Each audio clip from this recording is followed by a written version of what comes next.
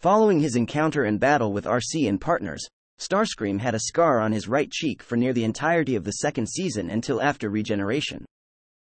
After losing his T-Cog in Operation Bumblebee, Part 2, Starscream was unable to fly or used his built-in blasters. Unlike Bumblebee, he has missiles on the side of his arms, so he can still use them as his only weapon until regeneration. Starscream is the only main Decepticon from the first season to not have been seen during the finale.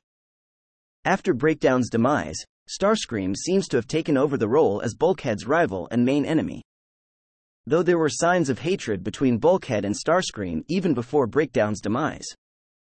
In Transformers Prime, the game, Starscream is the main boss of Bulkhead's story missions. Megatron and Starscream are the only characters to appear in every episode of the third season. Starscream always mentions killing Cliffjumper, until Miko ended it with bringing up Hardshell's death. She killed Hardshell and Starscream was surprised. Though Miko was only able to do so by using Wheeljack's ship, the Jackhammer, and not really be herself, unlike Starscream. He is also the first Decepticon to be shown not changing his ways, as Knockout, Megatron, and possibly Shockwave decided to stop on their cause. This is rather ironic as he was the one who left the cause and went solo for almost a full year. In the sequel Robots in Disguise, other Decepticons who have also decided to not change their ways, despite their breakup by Megatron, are shown, such as Steeljaw. In Thirst, Starscream sets off a series of events that cost the Decepticons the entire war. By unleashing the plague, the Decepticons lose the Insecticons and over half the Viacons, prompting Megatron to speed up Project Predacon, which is scrapped after Predacon reveals his sentience, which prompts the Omega Lock reconstruction, which brings Ratchet aboard the Nemesis, who turns Predacon against them, kills dozens more Viacons, providing a distraction to allow Autobots to storm and claim the warship.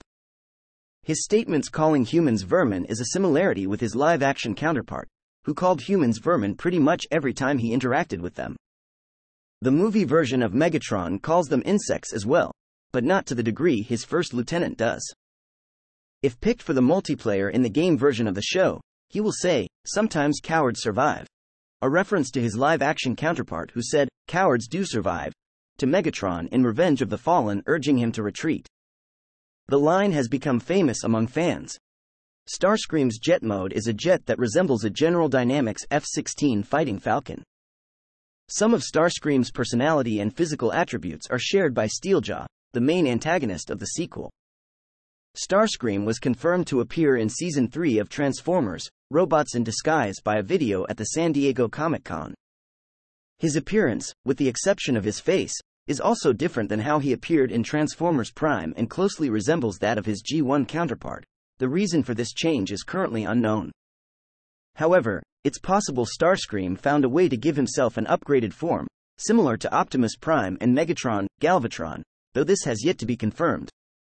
This is also noted by Fixit after he first meets Starscream, stating that his configuration does not match the visual references in database, and asking if he have been working out.